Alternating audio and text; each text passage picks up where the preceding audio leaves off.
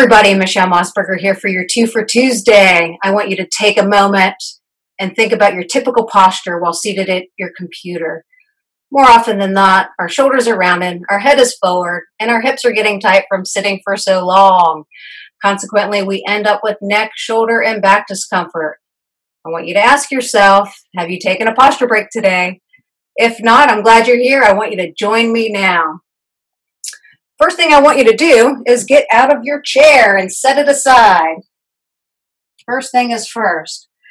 Second, like I mentioned, our shoulders are typically rounded when seated. So I'm going to show you something simple that can strengthen the posture muscles in through your back and open up your chest. Again, something completely opposite than sitting in a chair.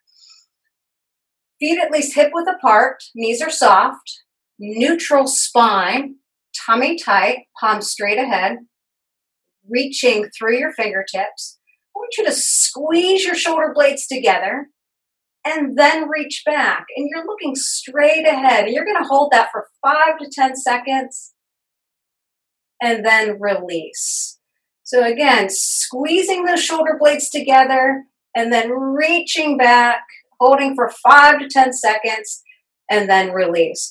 So I want you to do that 5 to 10 times to simply open up your chest, get out of that position, doing something opposite of what you've been doing. The second thing I want to show you is something to loosen up your hip flexor. We're in a seated position here. These are getting tight. This can cause low back discomfort. So again, let's do the opposite of that. You're simply going to take one foot forward, the other behind. Toes and hips are straight ahead. You're looking straight ahead. I want you to think about kind of tucking your tail, so to speak. That'll get you into a good position to stretch out this hip flexor here. And if you're able, you can add a little extra by raising that arm up. If this is too challenging for you, you can always hold on to a tabletop or a chair to help you with balance. And you're going to hold that for 15 to 60 seconds and then slowly come out of that. And of course, you will switch sides. So hopefully you feel better. Try to do this throughout the course of your day. These are great posture breaks. Thank you for joining me. Until next time.